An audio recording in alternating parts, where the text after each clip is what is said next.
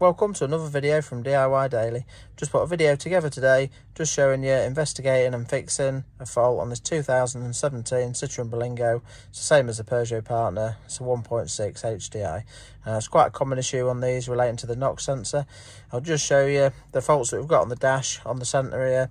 We'll put the scanner on it, show you what codes we've got on there, then we'll show you where the sensor's located, how to replace it, just how to do couple of quick tests on it as well, and then we'll just run through if there's any coding to be done with a diagnostic machine after.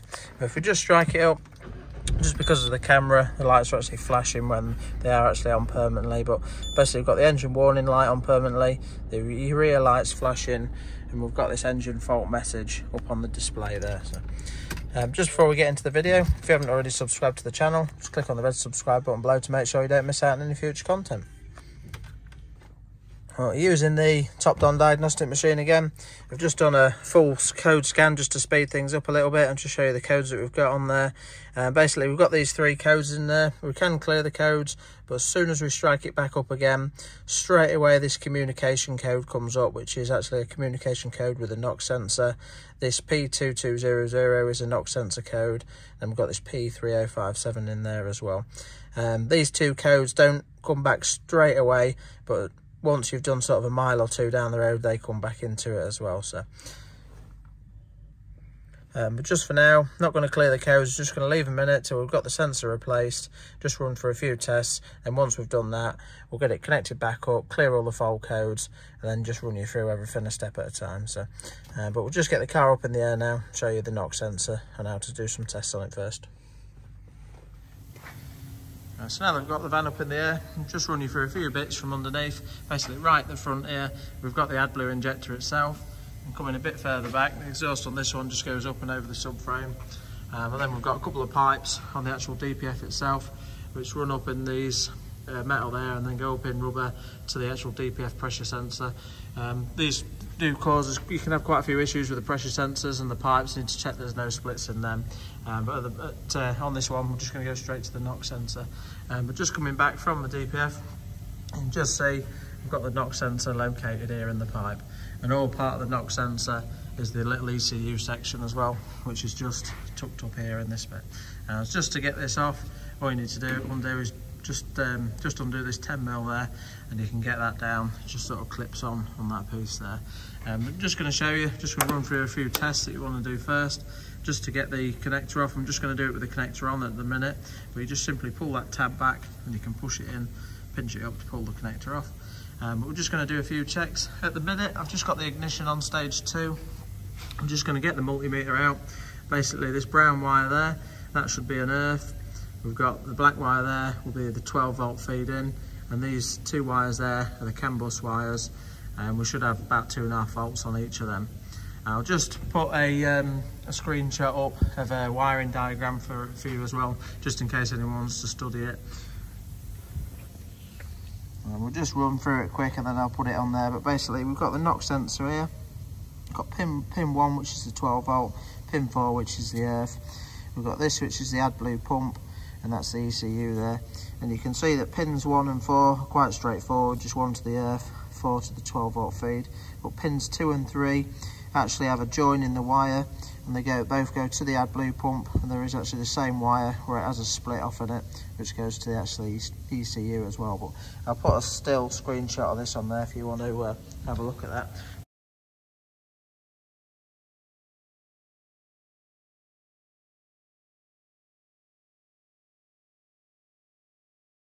But just for now, we'll get the multimeter out and just show you that we've got the correct feeds to the Nox sensor itself. So obviously the main fault code that's coming up is a communication issue. We've had this quite a few times now and replaced quite a few Nox sensors. So just do them tests quick and then we'll show you how to replace the sensor.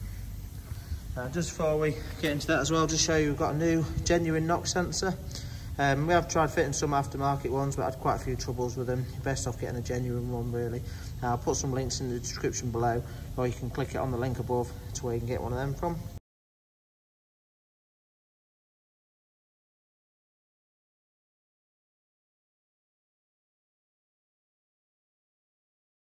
A few tools that we normally use when fitting these. We've got a this crow's foot socket, which is nice and handy. It just gets a decent bite on it because they can be quite tight sometimes. And normally when the rear Nox sensors don't normally come out too bad, the front ones can be a bit more prone to seasoning, but you can get these in a kit. Again, I'll put a link in the description to them, but you can get that with a thread chaser as well. So if it starts chewing the threads up, you can always use that to run down and just clean the threads up. And always keep a nut which has got the same thread as well as a bit of a repair piece if we really need to go down that route. So, but we'll just do the test with the multimeter now and just run you through that. Right, so I've just tried to sort of set the multimeter up. I'm just doing this on my own tonight, so I've just sort of hung it in place so you can see what's going on. I've just used the black wire on the multimeter, just connected it up to the exhaust there, just gripped it up with some more grips just to use that as an earth. And then we're just going to probe this. We're just going to check the earth first. So I've just set the multimeter on the continuity setting. All that'll do is just, when it's got continuity, we'll just make a bleep there, so, and you'll be able to see the resistance on the display. But if we just check the first pin for the earth, which is the brown wire. So at the minute the ignition's on stage 2 to test this. And just say that we've got an earth. The resistance is slowly dropping, but we've got about 4 ohms there. We know we've got an earth. Obviously it might be a bit of higher resistance. If it was on a real good earth, it might be a little bit lower than 4. So but we're going to go on to the voltage setting now. And we're just going to check the other 3 wires. So the black wire there should be the 12 volt feed in. Just at the minute that's quite low. I think it's just gone into the economy mode. I'll just nip up quick, just turn the ignition off and back on again, and that should then read 12 volts. Just do that quick. Right, so we're now out of eco mode. We just recheck it. You can see we've now got 12 volts there. And then on the middle 2 wires, the CAN bus lines. So we've got 2.5 on that one. We've got 2.5 on that one. So I know we've got all the right feeds that we need there.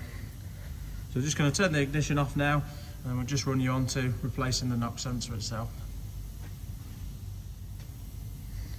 Right, so now that's out of the way, as I said before, so you've just got to wiggle this clip back. You can then pinch that up to get the connector off. All we're going to do is just undo this 10mm. Should be able to pull that down, and then we'll crack this nut off there. And so hopefully it comes undone okay. Sometimes it can be quite tight, but so not normally too bad, these rear ones. So we'll just have a go at that now and get it off.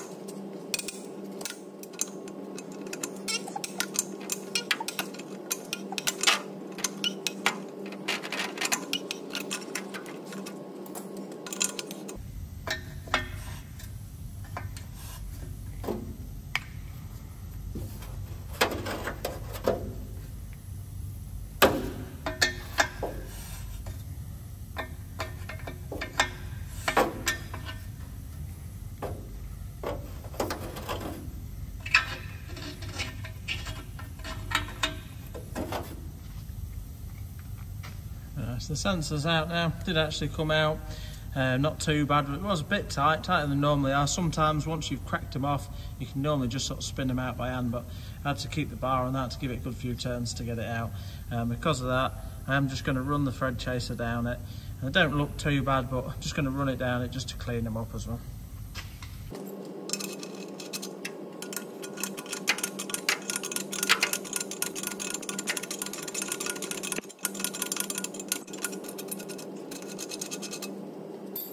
Now you can see sometimes it was really tight, you'd sort of wind it a bit and keep backing it off and going again, but it didn't go in bad at all. So it's just cleaned the threads up on that now and we're ready to fit the new sensor into place.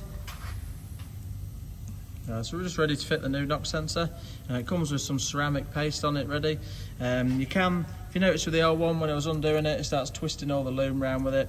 Now the nut should actually be free spinning, but they always seize on the old ones that have been in a while. So you can just nip this up. I always like to nip this up first and then just locate the wiring into place after anyway. So we'll just run that up now. I don't need a silly nip on the nut there, but it does want to be reasonably tight.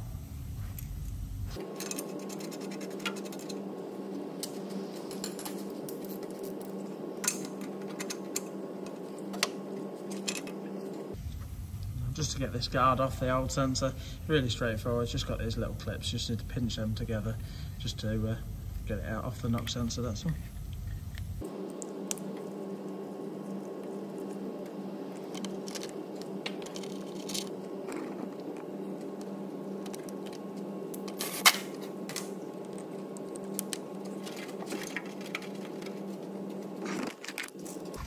So that's the Nox sensor all fitted. As you can see, quite a straightforward job really. I've just clipped it back into all the places, just make sure it's not chafing or catching anywhere on the heat shields there. Just reconnected it up, just put the little locking tab back in. But now that that's on, I'm just going to drop it back down, just clear the fault codes, and we'll just have a look on the diagnostic machine, see if there's any procedures to tell it that it's had a Nox sensor, any coding or anything like that. And we'll just drop it back down now and get back in the car. Right, so we've now cleared all the fault codes, so we're starting afresh now. And we're just going to go in. I've just done a quick full scan after that. We've got an airbag issue in there, which is obviously a separate fault, but the main ones where the codes were coming into, and these codes were coming straight back in as soon as we put the ignition on. At least the communication one was. The others were coming off after we'd struck it up and ran it for a few miles, but you can just see on all the other ECUs I've got no issues there. So we're just going to go into the engine one. I'm just going to have a quick look about and just run through it if there's anything there, because there should be some options to say it's had a Nox sensor, and we might need to reset some of the D Nox faults or the AdBlue faults on there as well.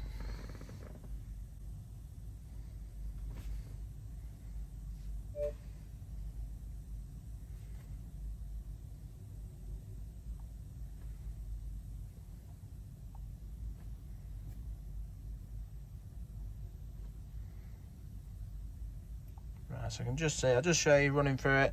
We're using the top-down diagnostic machine, but basically if we go into the engine ECU, we've got some special functions there.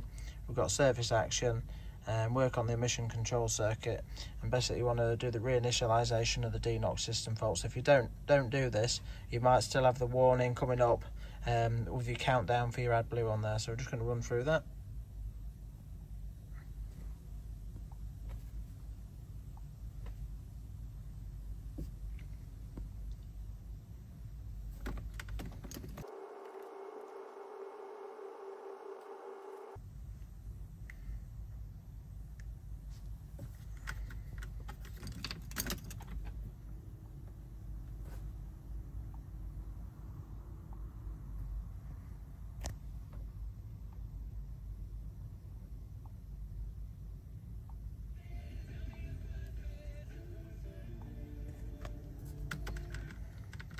Right, so you can just see as well, I've just done the first one for the reinitialising the faults, but if you go into, on the same thing further back, we've got a replacement parts option, emission control circuit, and we've actually got one for the Nox sensor as well there.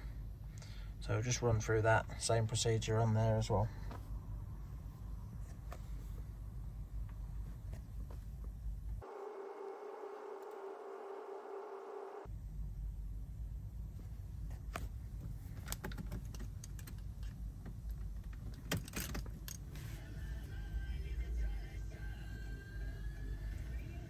So that's done the reinitialisation for the D Nox. So basically that's all we should need to do now. Now we'll just strike it up, just make sure it's okay.